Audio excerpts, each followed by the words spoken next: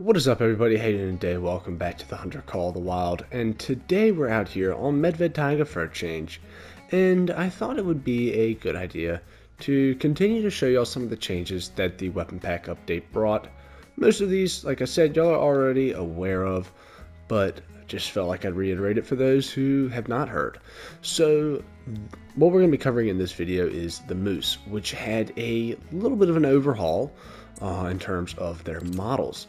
And I'm sure you can already start to see the differences from here in terms of the texture. But let's go on ahead and take a crack at this guy.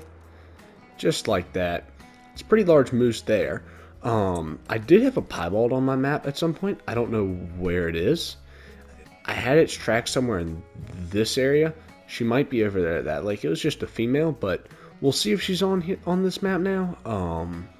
I'm not sure if she will be. Hopefully she will, because the piebalds look absolutely amazing after the new update. So basically what they changed was a little bit of the facial structure, the nose, that was a big change. Just some of the cosmetics, I guess you could say. They changed the fur. It has texture to it now, because the moose beforehand used to look very smooth. And here in a minute, after we check out this little area over here, I have a old clip of a piebald moose that I shot right after the Reventuli update, and you can see a huge difference.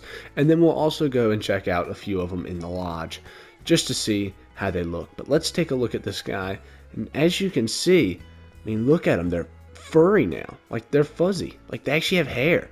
And I think this is a great thing. Also, you can see the face is very different. A little bit more of a moose nose, not the same kind of rounded deer nose that they used to have, kind of like a whitetail did. But very good changes, and I will say this leads me to believe that the next great one will be a moose. Okay, look at that face change. It really does look kind of good. I mean, I don't know. I think I've never really seen a lot of moose in real life. I've only ever seen one, and it was a long way away. But I think this looks pretty good. I think it looks a lot better than what we used to have. Yeah, let's go over here and see if this other moose is over here. Oh, and as I was saying earlier, the model changes to the moose make me start to think that moose will be likely the next great one. And I say this because right before becoming a great one, the black bears had a little bit of an upgrade. They got a model change when Mississippi came out. The red deer, before their great one came out, they had like their neck fluff added. So a lot of model changes seem to happen to animals that are going to become great ones. So if I had to bet, moose will more than likely be the next great one, especially because so many people wanted it to be the next great one after Reventuli came out, that I wouldn't be surprised if EW decides to put it out as the next one. Alright, so she's not at this lake here, which makes me think either she's at this lake or she's gone. So we will go on ahead though and take one of these cows. I think we'll take this one right here in the front. She looks pretty dark. I don't think she's a Mela, but we'll go on ahead and take her down. Just gonna put 2 shots in her, bring her down just a little quicker. Alright, and here's this cow. Let's just take a quick look, and a dark brown fur type. But then again, as you can see, the fluffier textures on the moose, the change in the facial features, I think it was a really good thing that they did. But yeah, let's go on ahead and see if this piebald cow is down at this lake, and if not, then no big deal. We'll go take a look at some in the lodge. Alright guys, well, I have no idea what happened to that piebald moose, which is a bit unfortunate.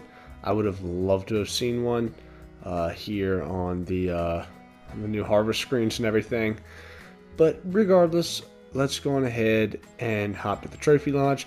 But before we go on ahead in here, why don't y'all go ahead and take a look at this piebald moose I shot back in, I think it was July.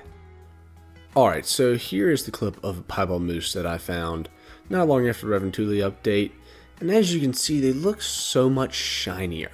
Okay, I think that's the best possible way to describe it. They look a whole lot shinier.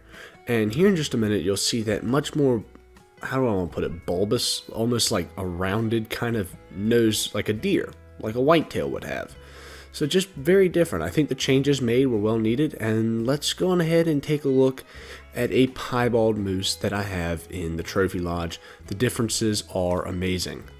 Alright guys, and we are now in the Trophy Lodge, and as you can see the changes to the moose. Like I said, not real shiny, different looking nose, different looking face, a little more furry. You see, big difference, big difference. But the main thing I want to take a look at is the piebald moose that we have back here. I do have some albino and melanistic females in another lodge, but for now, these are the ones I really want to take a look at. Look at this piebald moose. Look at how good it looks. Like, this looks so good. Oh my gosh. I'd love to find another one. And then here's the mocha moose from Tiawaroa. It looks really good as well. I mean, that one looks really good. So, I mean, it's really good what they did to these moose. I think it was a great thing, something that we definitely needed.